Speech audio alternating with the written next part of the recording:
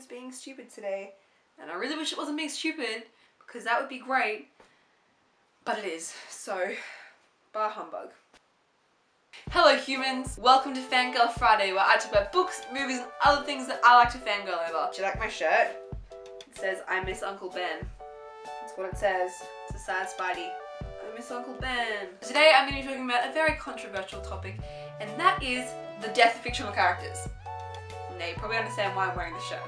But more specifically, how to deal with the death of fictional characters. I promise this is going to be totally spoiler free, so if you have never picked up a book before in your life, the experience of reading will not be destroyed for you by watching this video. It's going to be completely spoiler free, except for this shirt.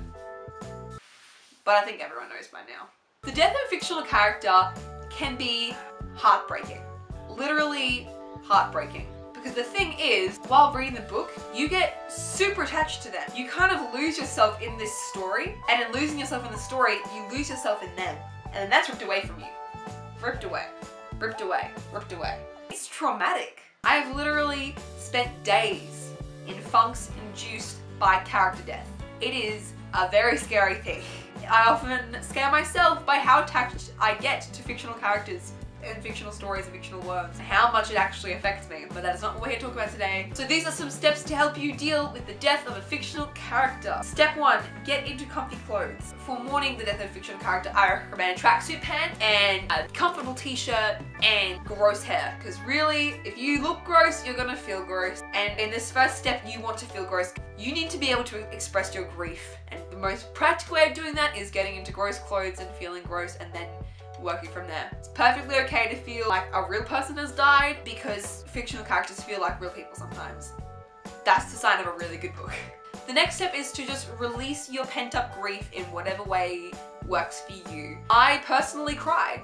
I am a crier. I release emotions through my tear ducts, and they spill out onto my face and sweeten my tea in front of me. No, that's a lie. I don't sweeten my tea with tears. That would be cannibalistic and kind of creepy. The next step is to keep reading. You cannot just stop reading when someone dies. It's hard. I know. There have been many books where a character has died, I felt heartbroken and I put the book away. But you have to come back to it. You have to finish it and you have to find closure. And if they don't give you closure, you need to create your own closure. A book I read really sucked at closure.